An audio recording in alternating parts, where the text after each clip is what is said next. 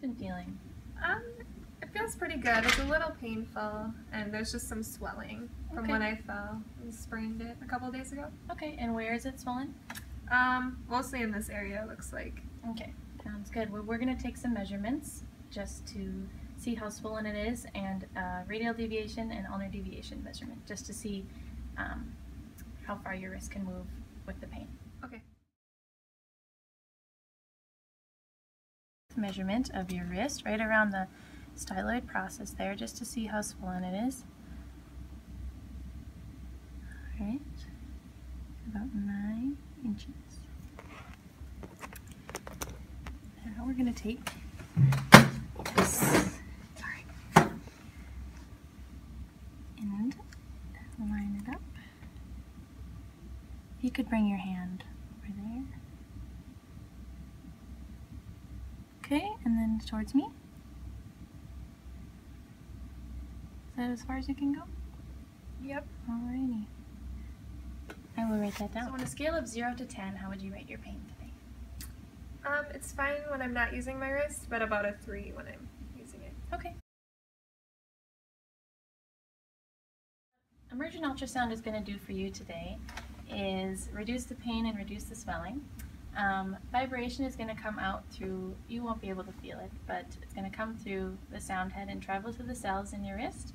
And what that will do is wake them up a little bit and make them more permeable so they accept more nutrients, fresh blood, and that'll, like I said, reduce the pain and the swelling. So normally ultrasound is done with gel, and the gel is directly applied to the skin, but today we're going to be doing it in water because sometimes it's hard to keep the sound head directly on the skin with bony surfaces, so the water allows us to travel anywhere we want to without using gel or hurting the patient.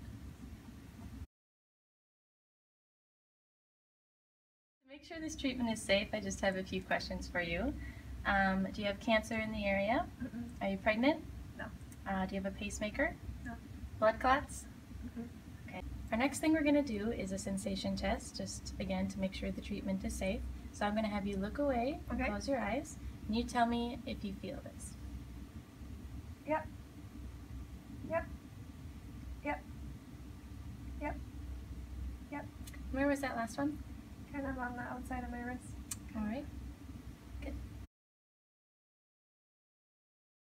We've got no lotion or dirt or oil on the skin. I'm just going to apply some rubbing alcohol. Just get a little up. All right. We're set to go.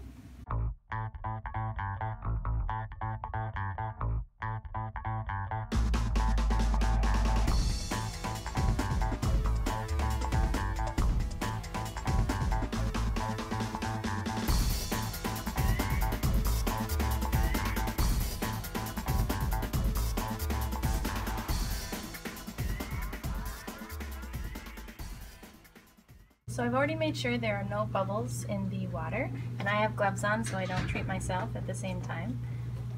You're just going to put your hand in there, and it's going to be about an inch away from your skin. You won't feel anything, but let me know if you feel pain or any heat. Okay. Okay.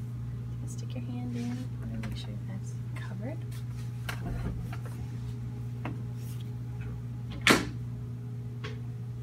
Press start.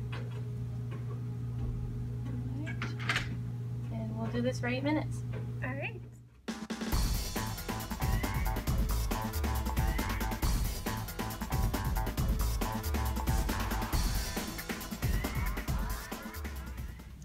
All right, 8 minutes is up, so I'm going to stop the machine, take it out.